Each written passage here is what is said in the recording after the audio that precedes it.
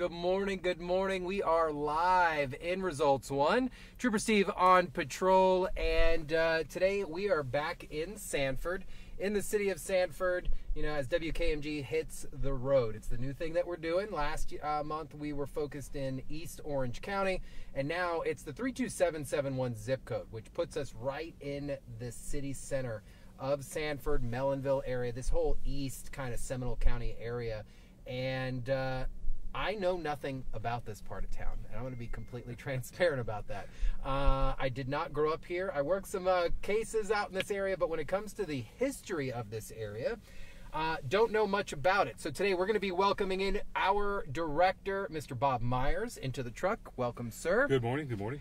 We have a nice little friendship with Bob because, you know, Bob has been with News 6 for quite some time. Yes. And I'm saying it politely, quite some time. Quite some time. Been a long. How long you been with News 6? 39 years. 39 years.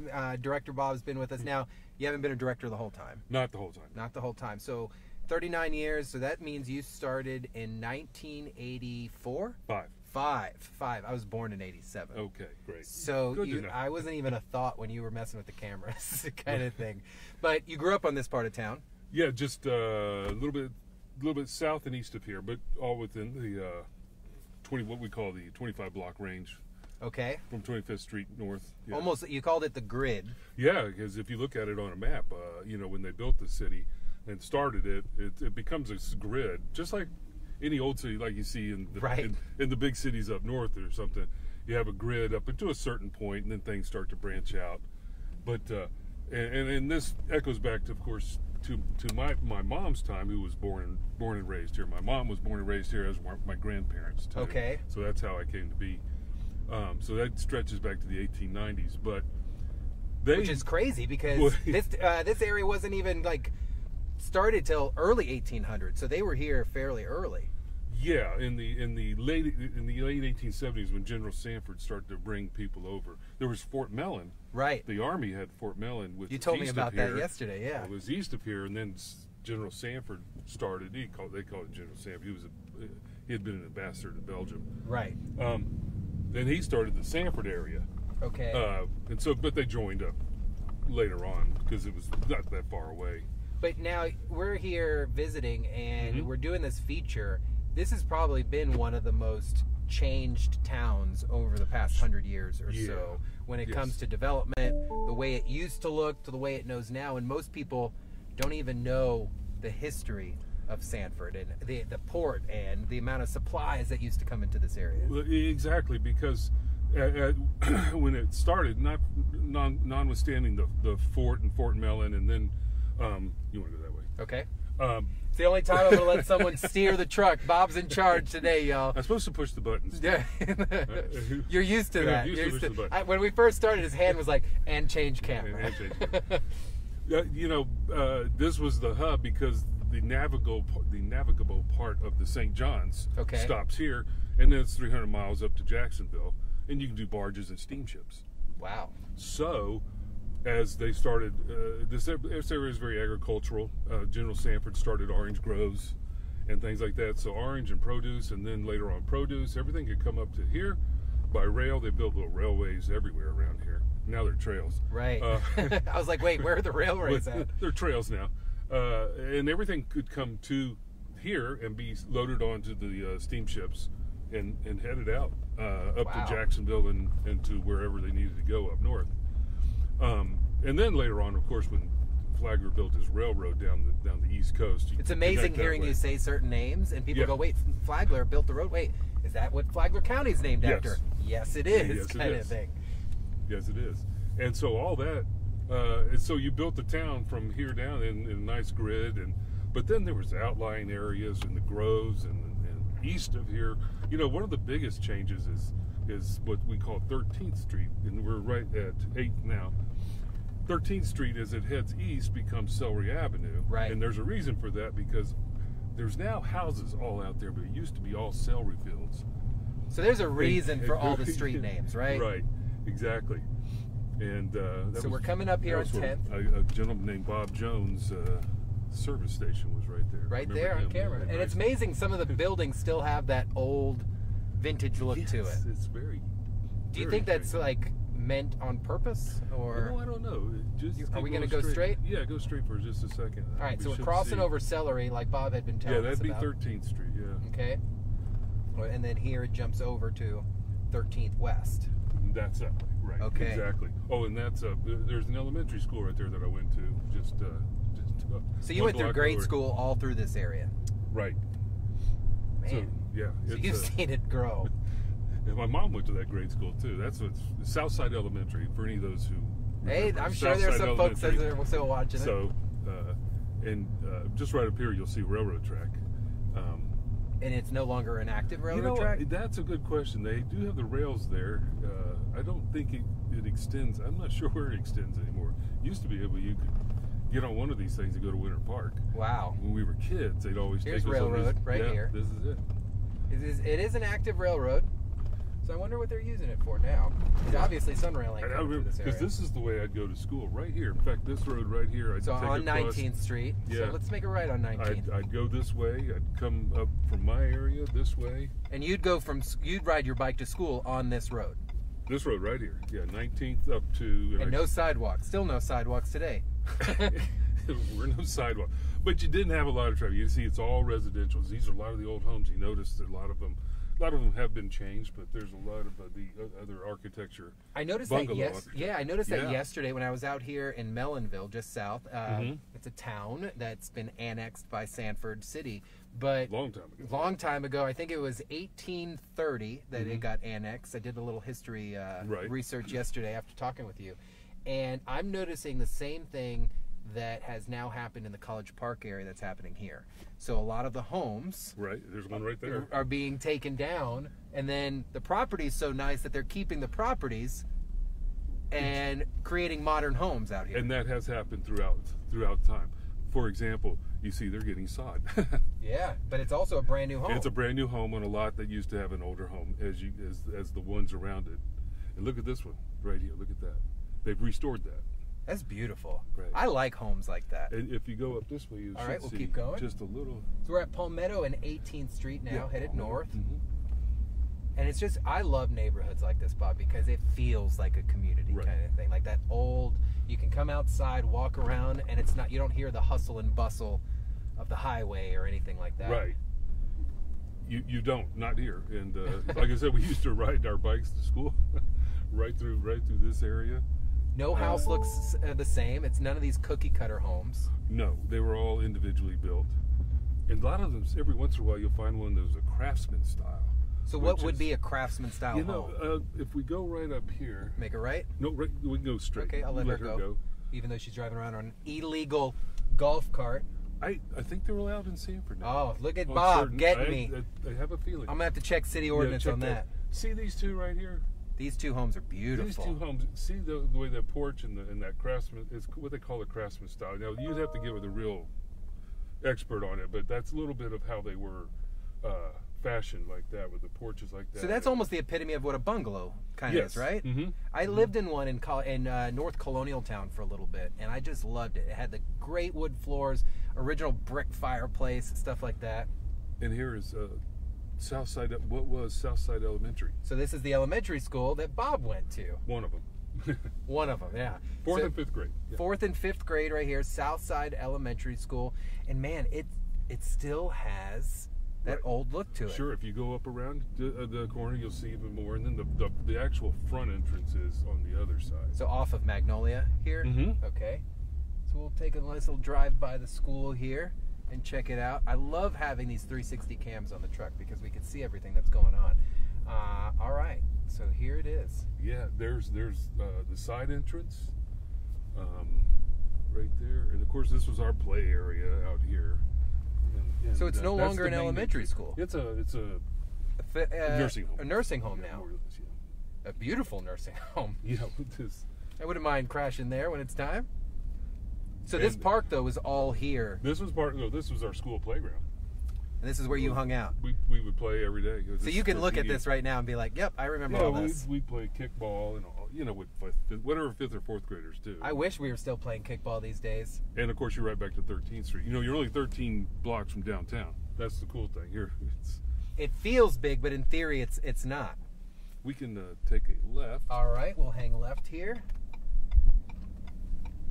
Seeing people riding around their bicycles, it just has like this cool neighborhood feel to it. Now, Park Avenue is like that main strip that goes into the downtown. So this is Park Avenue we're approaching now. Right. So as we go north. Okay, so we'll go north on Park. So Park has always been the main north and south kind of route. It would have been 1792 or 1790 before they moved it over. Before they west, it would have come right down through here. This was the first 7-Eleven, which is now Park Avenue Mart, but that was a 7-Eleven, and we thought it was so cool when the Icy's came out. So it shows Icy's been around in Sanford for a minute. And it's only 1 block from the school, it's elementary, so we're on our bikes. So guess what we did You'd after? stop by? Yes, we would. And get yourself an Icy before you're on your way home. I wasn't supposed to. Don't tell my mom. No. Hopefully no one rats you out. I think the statute of limitations have reached themselves. It was a quarter. So 25 cents, Bob? Yes. Oh my gosh! So historic district. So some of the signs are labeled here, and you enter right into the original brick road that's been out here. This has been here forever. And we're getting to 9th Street right here, a little roundabout they put in. This is nice. I love neighborhoods like this, Bob.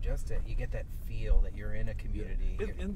And you know, this was all here when I was a kid, but it wasn't as old. But now a lot of people are renovating, and I really love to see the renovate. As you know, I'm lumber and hardware guy. Absolutely. You guys all know we go straight to Bob. Any of the anchor staff, Bob. Hey, we need help with something. What do we do? He goes, "Did you go to YouTube first?" Okay, now I'll help you. He wants to make sure we at least tried before we go to him. So, what is your favorite? Do you like seeing the historical homes still maintained as historical homes? Like, this is gorgeous right here. Yes, they do. Such a nice job. Like, as long as the bones are good, you can really do a wonderful job on a lot of these. Just speaks to the character of the neighborhood, of like what it was and what it looks like now. Right, and you're going to come up on this, of course, is the First Baptist Church and the First Methodist Church. But at the next road, if we take a left. Okay. So this one right here? Speaking of architecture, right here. At the park, at Continental Park? Should be 5th Street. Yes. Man, he's a traffic safety expert in Seminole County, y'all. I tell you. Centennial Park Centennial Park. Which is a great green space.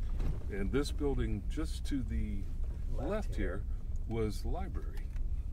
And now it is the Betty D. Smith Cultural Arts Center. Betty D. Smith was former mayor of Sanford. Okay. Also married to Dr. Smith, which was a longtime doctor, and I knew them both very well. Of course you did. But this was the old library in my mom's day. Wow. So yeah. I'm glad that they at least kept the building, and it's still city owned, and it still looks.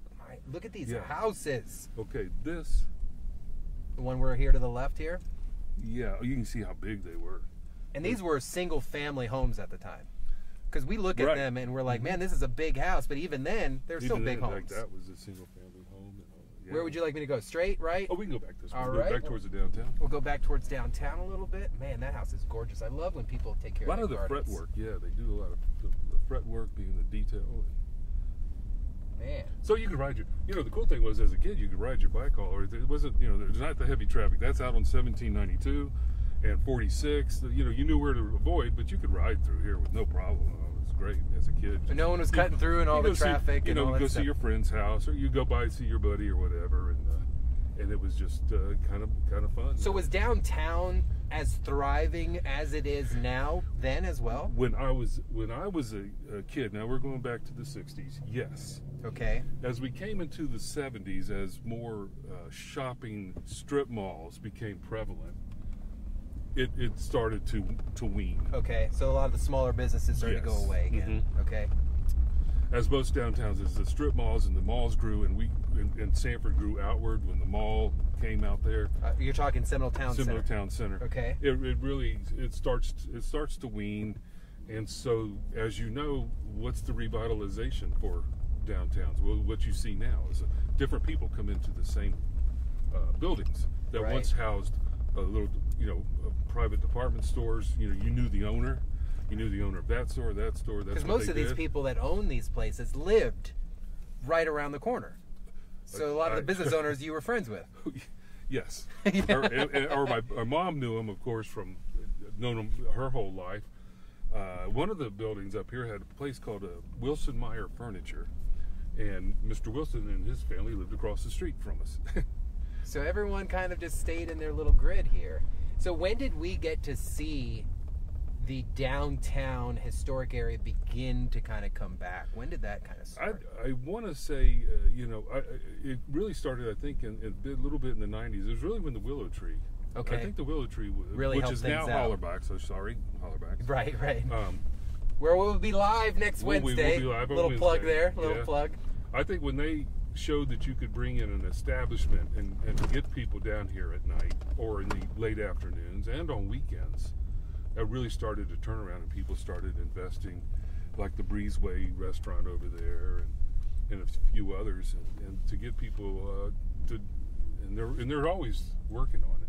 Right, so here's the Hollerback place. So this was one of the first places to kind of come and then say, hey, let's do some stuff in downtown here, downtown Sanford. Right.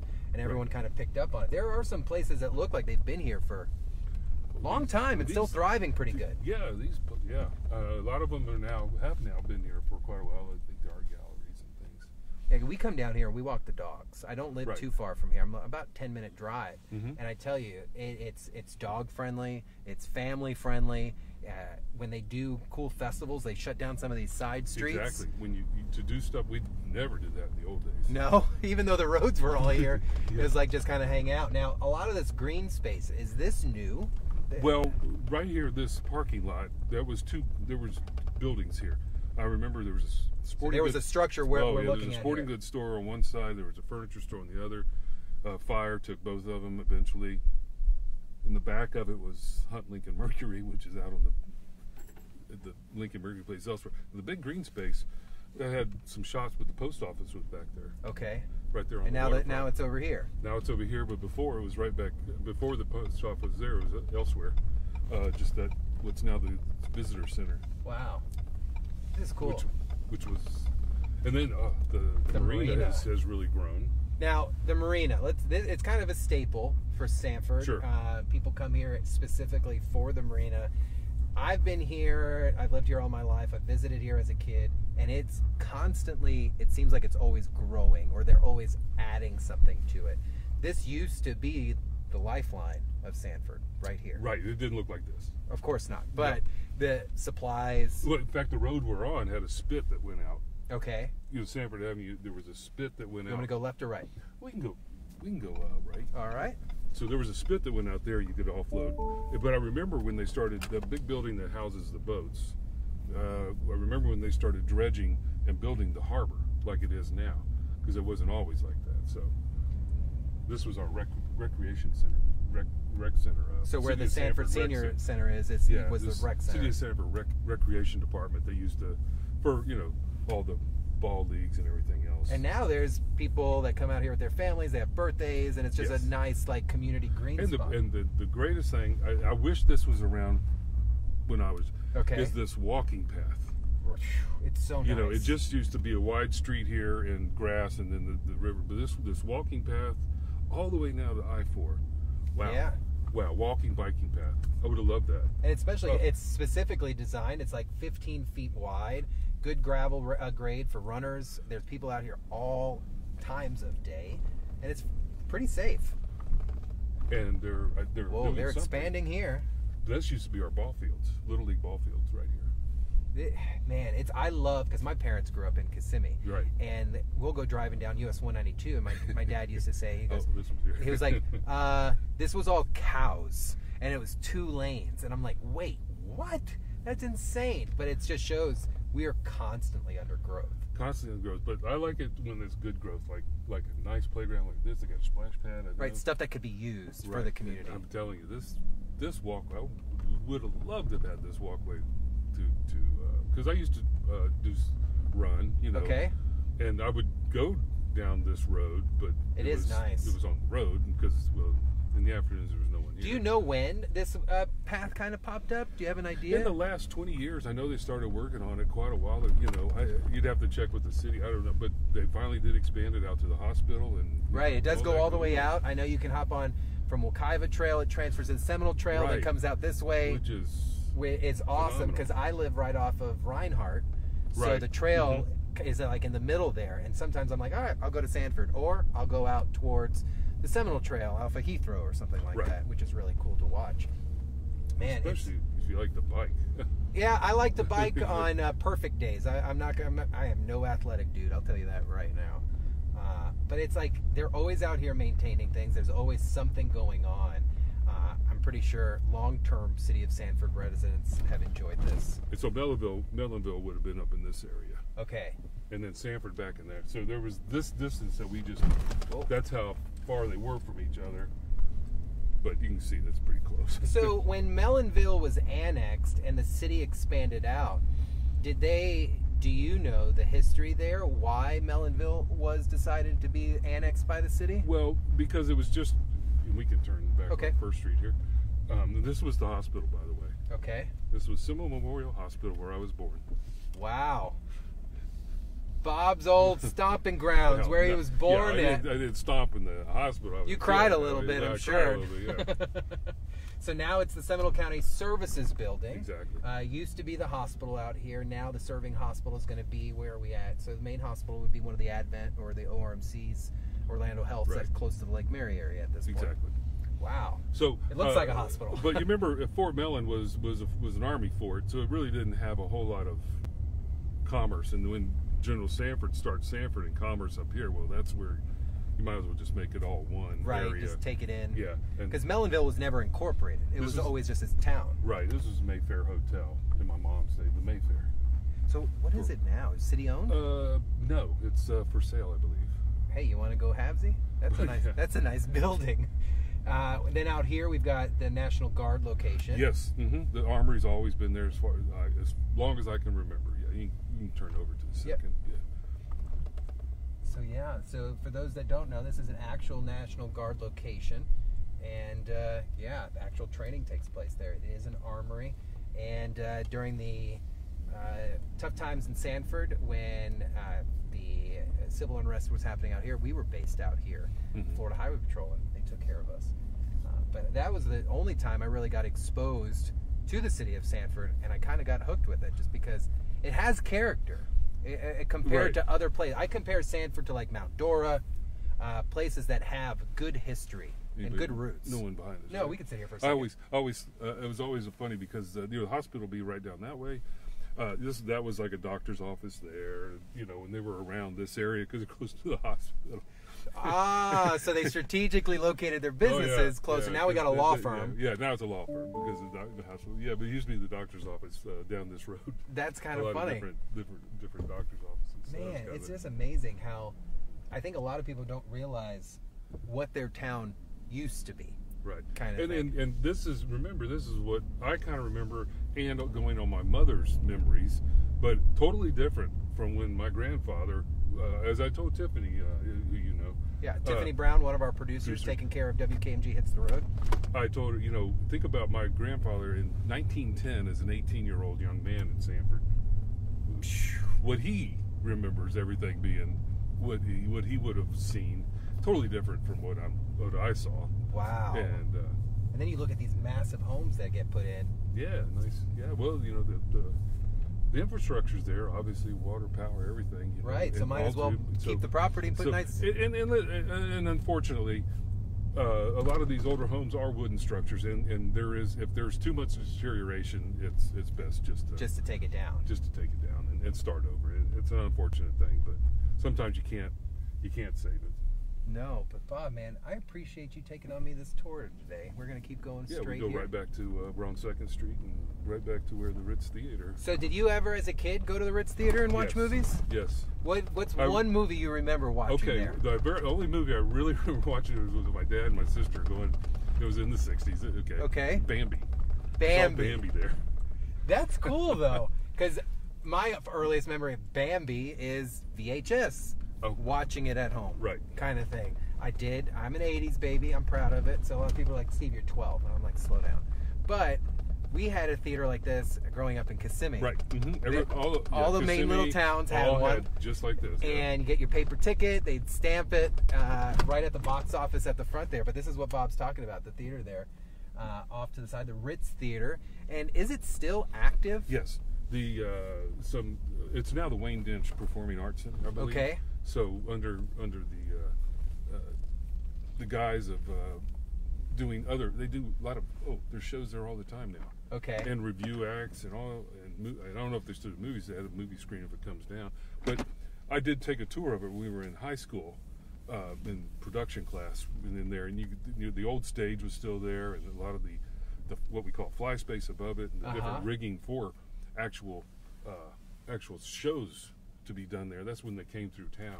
They could go there, and it still looks cool. Right. The fact that it's still got some of the old signs up front, like the window glass kind of thing, showing what's playing and stuff like that. And you can. It's still, like you said, movie classics. You drive by it, and it has the look. You know what it is. You know, even if they put bank a sign on it, you would be like, that was an old movie theater kind of thing. You can always tell. You can always tell with the marquee. The buildings here in Sanford are awesome. I hope that they at least keep some of the structures as time goes on, that old feel. I know some cities actually issue ordinances to make sure that buildings look like that. They designate. Right, because you look at, I refer to a lot College Park or Mount Dora, that they've got commercial places, but they can't look like the commercial building. They have to keep the character of the place. So, Bob, I appreciate you, sir. You've got so much knowledge. Well, we are restricted on time. You know how this works. You've been doing it a long time. Countdown if you want. Well, we've got new people learning. She's in my ear, learning how to control News 6 Plus and all that fun stuff. But sir, I appreciate you, everything that you do with us here at News 6. But this guy's got so much knowledge. Anytime we have a question, hey, what about this? Or I'll be on my map, and I'll talk about a town, and you'll be like, that place doesn't even exist anymore. Exactly. It shouldn't even be on your map. But if you guys want more knowledge on the Sanford area, head over to clickorlando.com, News 6 Plus, and the News 6 app. This is the month that we're focusing on the 32771, the historic Sanford area. And we are going to be live. I say we because I like to show up with the evening folks when we do fun stuff. We might need your truck. Oh, we might need the truck. I'll bring it out here. Bob will be here for sure. I might be hooking it up. Don't worry. He says he needs power supply, so we might be backing this up right to Hollerbox. Just but right in. Join us next week. We will be live with a lot of our talent here for the evening show, just talking and showing all the things that we have been covering. Live here at Hollerbox next Wednesday, 4 to 7? 4 to 7. 4 to 7. You can come out and say hi, or you can watch it. The man, Bob, will be here helping out with all that fun stuff. I know he enjoys it so much. And then hopefully we keep weather looking good. Yes. Because we need good weather whenever we're doing these mobile, especially outside, mobile things that we like to get ourselves into. So for now, Bob, thank you for joining us. You're welcome. I'm Trooper Steve, live here in Results 1. You guys have a great day. See you later.